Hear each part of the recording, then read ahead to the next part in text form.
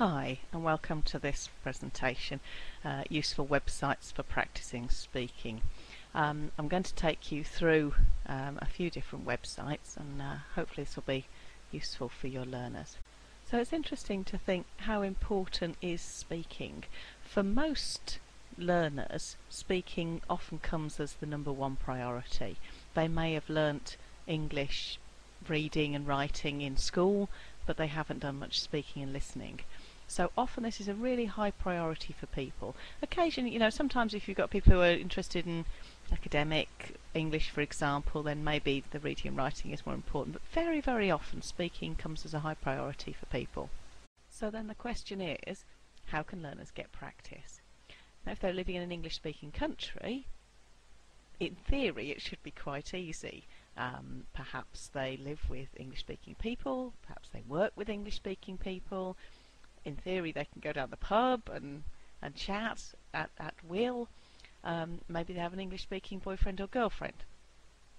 That's often a good way to learn. So there are lots of possibilities, at least in theory. If you're living in your own country, then it's very likely that the only practice you get is the hour or 2 or 3 or 4 or whatever that you have in the classroom per week. It's incredibly likely that's the only time you get to speak English. So obviously that's not very much time in a week, and a language requires practice. So learners often find, even if they're living in an English-speaking country, that it's difficult to get practice speaking. As I say, even if they're surrounded by the language, perhaps they don't have many friends, perhaps they're living in a community of people speaking their own language, feeling a bit homesick or something. It's very, very common that that's the case. So it's not only learners who are in their home countries that may have a problem with this. So here are the tools that I'm going to show you today. Vocaroo, Voki, Mailview and PresentMe. Actually, I'm not going to show you Booker.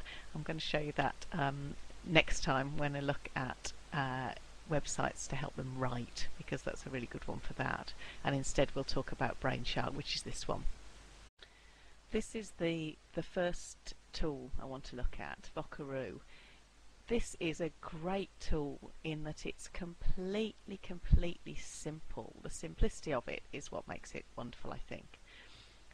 You simply log on to vocaroo.com and this is what you'll see. It's a very, very simple interface. You just do exactly what it says on the tin. Click to record, and you need a microphone for this. But if you click to record, it will record your voice. And then it will say click to stop, and you stop. And once you've done that, you can then choose to send it to a friend by email, to yourself by email, simply by putting your email address in and somebody else's email address in. You can also embed the Vocaroo, I think, I'll have to check that, onto a blog, but you can certainly email it to somebody. So it's really easy for your students. You can give them a task, for example, maybe you've been doing something in class about describing their family or something. So you've done the work in class, then you can ask them to go to this site at home, describe their family. They can click and record and listen to it and re-record as many times as they like, and when they're happy with the finished product, then they can send it to you as an email. It doesn't come as a great big file, so it doesn't block up it doesn't block up emails either. It just comes as a URL, as a link.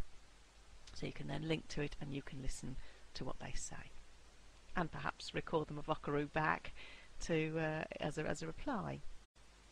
So why do I think this good? I think it's good because it's free and because it's really, really easy to use. I think even if you have very little computer confidence, then this is so super easy that really people will be able to use it.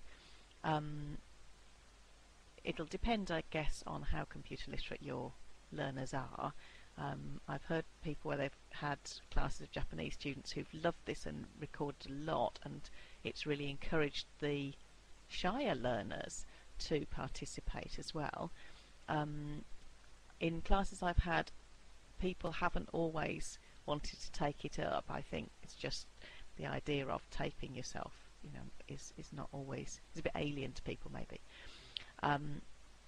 But I think it is super easy to use, and it's the easiest of all these tools for sure, so that's why I really like it. Limitations is that it has a 5-minute limit, although I'm not sure that really is a limitation, because I think for anybody to speak for 5 minutes, even a native speaker to speak for 5 minutes as a monologue is a very, very long time. So maybe that isn't a limitation, but it's worth knowing.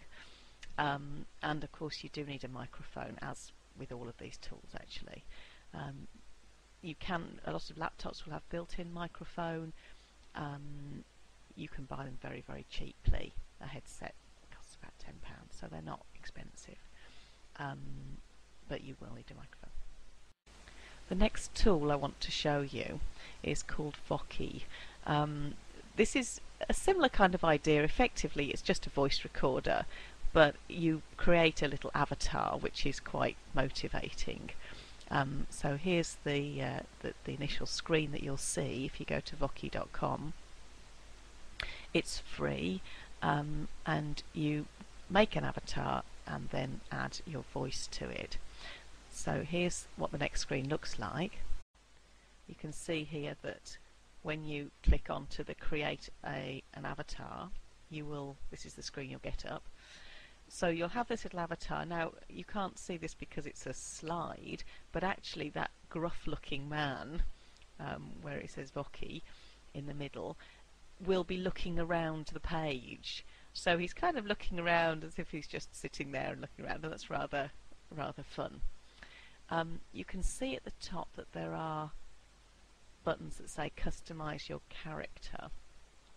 So where there's the first one on the left, you can choose different characters, so you can choose different faces. There are faces of men, faces of women, faces of children, faces of animals, dogs and various things. So there's quite a lot of choice. Once you've done that, the next one along obviously is clothes, so you can change what they're wearing. You can also change the background. You can change their eyes, their nose, the various features. You can make them longer, smaller, longer nose, shorter nose, all that sort of thing. So there's quite a lot of scope to tweak what the people look like. You can see underneath the picture of that man with the hat, it says tweak and colour.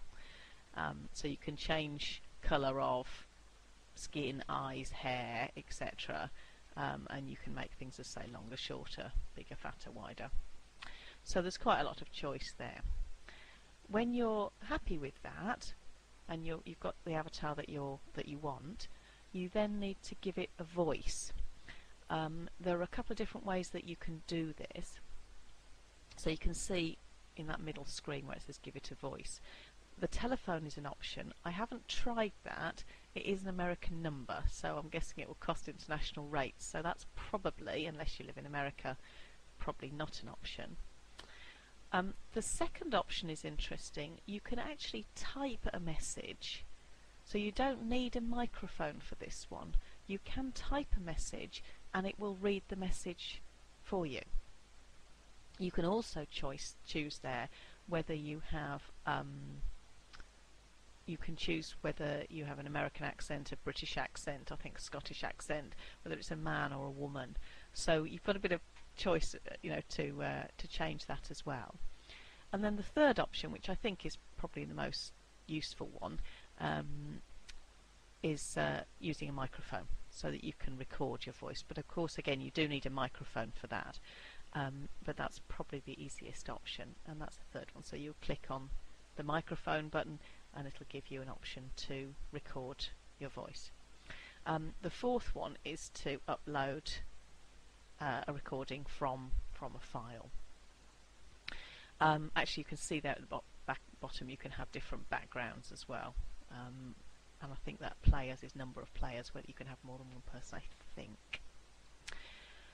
So once you've done all of that, you as I record your voice, and then at the bottom it says publish. And again, once you've published it, you can either email it to somebody, or you can get a code and then take it and embed it in a blog or on a website if you have one of those.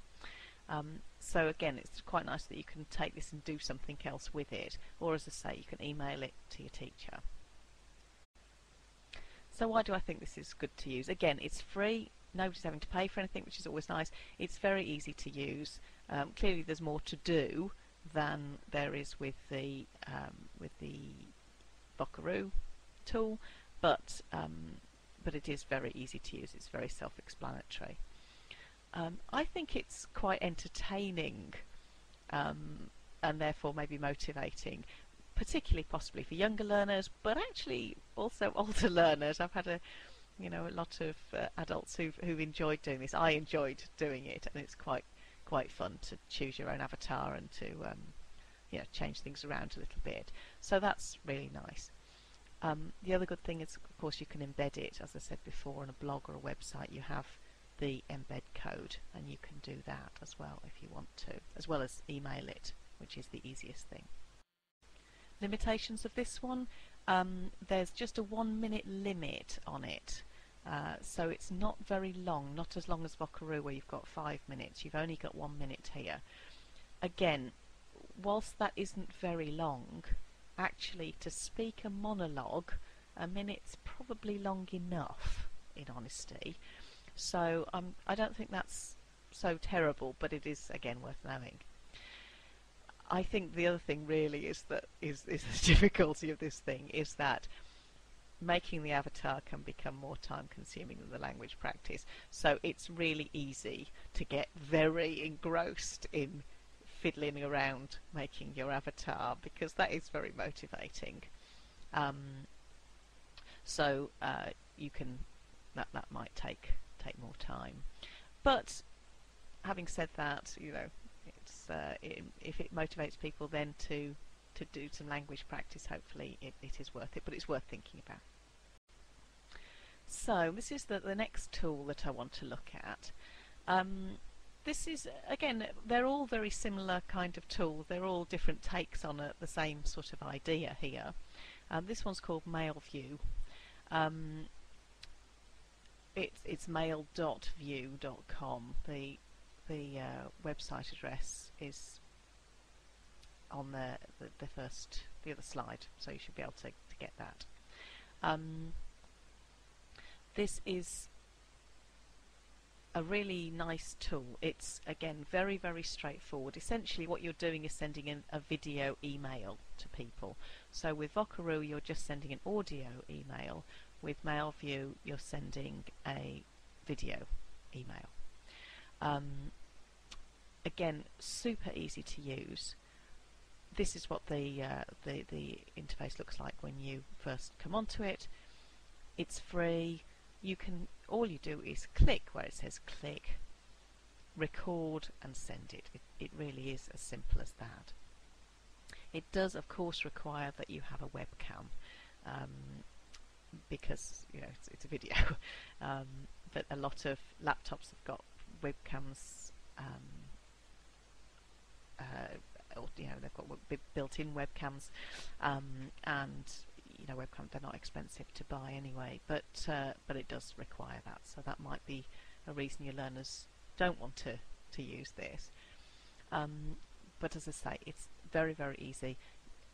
You click on this and then you can see where it says here record, so you click on the record button, talk. You can play it back so that you can check that you're happy with the way that it looks, and when you're happy you can send it or share it, and again you can share it with Facebook, Twitter, whatever. So all of that is very straightforward.